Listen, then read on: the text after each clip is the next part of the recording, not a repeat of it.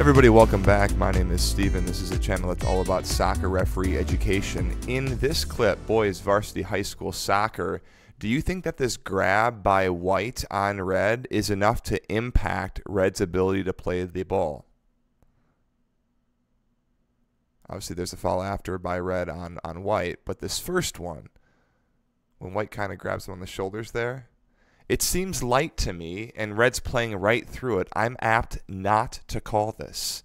The second one, though, obviously there's a push in the back or a little trip there. That one's pretty easy.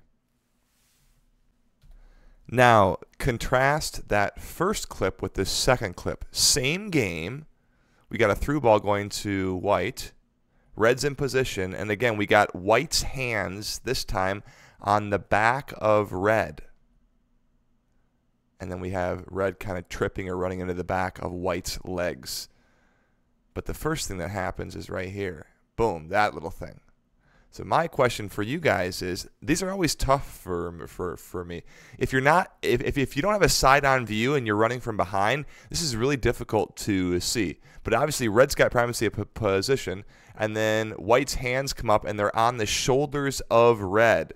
So I'm apt to say, if anything happens to red, man, like, do you call this or do you let this go? And then white gains position in front of red right here, and it looks like white's legs get clipped right there, and then white goes down. It's outside the area. So you're either calling a foul for red coming out on that first grab, or you're calling a trip in favor of white going in.